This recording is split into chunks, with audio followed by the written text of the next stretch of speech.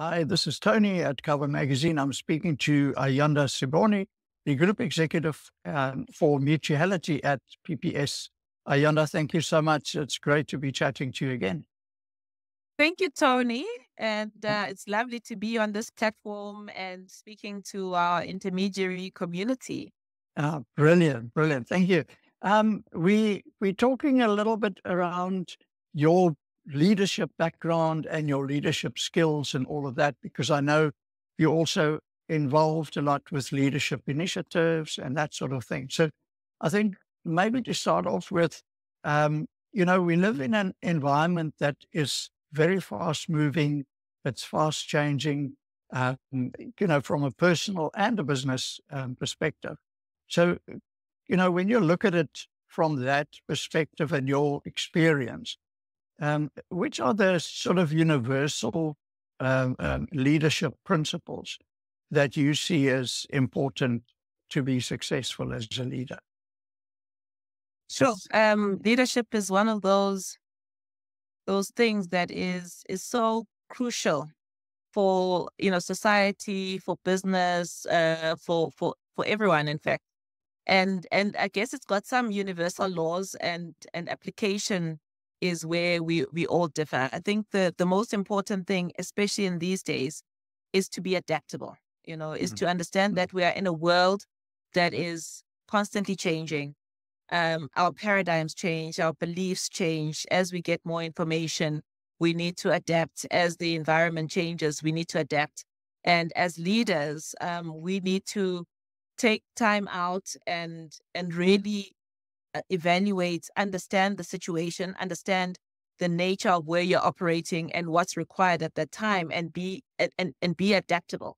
Situational leadership is crucial for business leaders and even societal leaders in general, because different situations require different type of competencies. Another element that's important in leadership is authenticity. I think it's one of those very underrated qualities in a leader, is a leader that is authentic. We all don't have to be the same. People resonate with different styles, etc. So being true to yourself as a leader is very important. It's very important to be authentic. And while you're being authentic, also empathetic. Understanding that there are multiple perspectives in any situation, there are multiple vantage points, and being empathetic to another person and where they are coming from. My belief is very strong that most people actually try to do good. They wake up in the morning and they try and do their best. And sometimes things don't go as well as what they intend, but that's not an indictment on the person. If you have a bit of empathy and you try and find out where they were coming from, what led them to this place, and helping them to see another perspective, you generally find better outcomes if you follow that approach rather than just rebuke and retribution.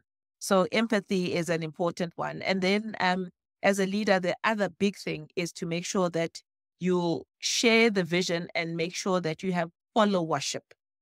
Leadership is nothing without followership. So people need to understand what the vision is, share in the vision, contribute to the vision. You're not Moses coming down with the scrolls and saying to people, these are the rules. You need to co-create some of the content so you can get the level of buy-in. So be flexible, be teachable and be coachable as a leader as much as you're teaching and coaching others. So it's important that the vision is socialized, is shared, and then it is implemented as a joint and owned initiative, whatever it may be.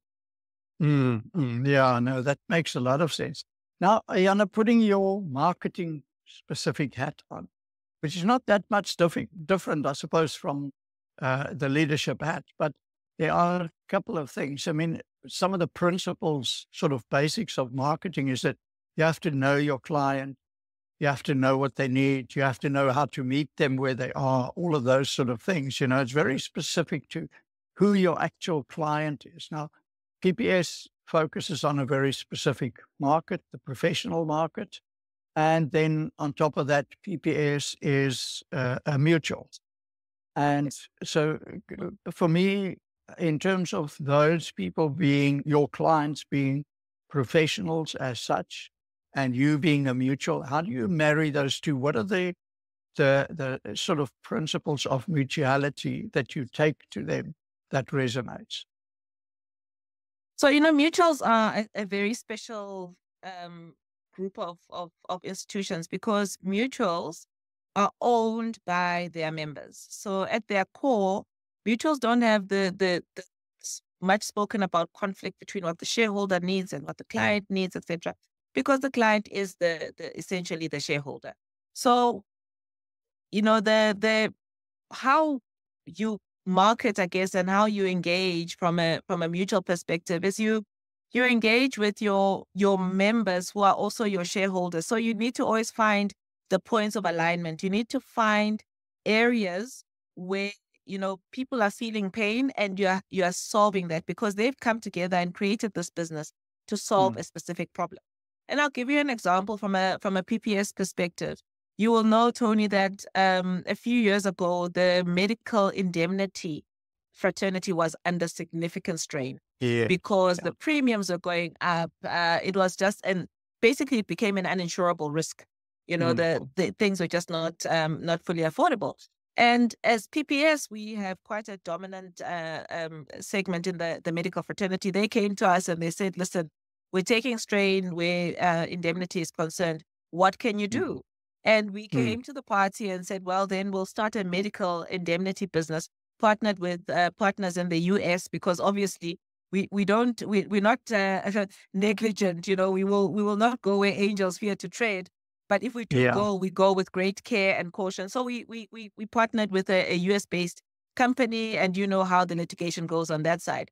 But doing that was about just understanding what our market needed, what was the problem, what was the solution, and then finding the best way to deliver to their needs, using the power that we have and the networks that we have as a mutual globally.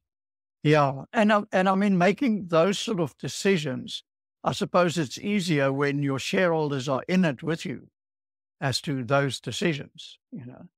Yeah. Yes. And as a mutual, obviously, you know that our board is unique in that people get nominated. So anybody who is a member in good standing, someone who's holding a product with PPS, a qualifying product with PPS, can stand to be a board member. And so we have on our board a very diverse set of skills. We've got people that are in industry. We've got people that are in academia. We've got people that are running their own small practices, etc. And all those perspectives actually melt together and give us a very rich overview of our market and what's going on, like in the world of a local dentist, or in the world of a local pharmacist or an accountant, etc. Because we have them on our board, they will critique our strategy, they'll critique, and they'll tell us the experience as well. And they're also very well networked within their own communities to give us that feedback. So that's another benefit of a mutual, is that you get a very unique set of skills that other organizations would not necessarily have. Absolutely. So now, Mary, in closing a little bit and coming closer to our audience to cover, how can advisors learn from the above, and what can they apply? Which of those sort of principles that we spoke about now can they apply to in their business, and similar to the mutuality principles, that you spoke about, can they apply for themselves?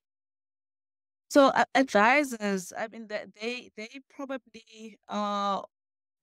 I always say that they're the keepers of people's secrets. The kind of thing that they know about their clients, and the kind of client intimacy that they have with their clients is crucial. So it's important that when dealing with their clients, this principle of being empathetic, not judgmental. I mean, people will share with you. Sometimes they're not that financially literate, etc. But if you create a space where you can show that you're empathetic and you're there to serve and to support your clients, I think that builds a lot of trust. It fosters trust. It really helps them to buy into whatever it is that is being prepared. Having that shared vision as well, listening to what matters to the person. We have different cultural backgrounds. We have people who have got obligations that you might not agree are real obligations. But if your client feels that that is something that is important to them, it's important that you share your vision, they share their vision for themselves, their families, etc., and you work together to make that happen. And being client-centric is also about serving the needs of the client before serving your own needs. And if you serve the needs of the client consistently, you build trust and the business will flow.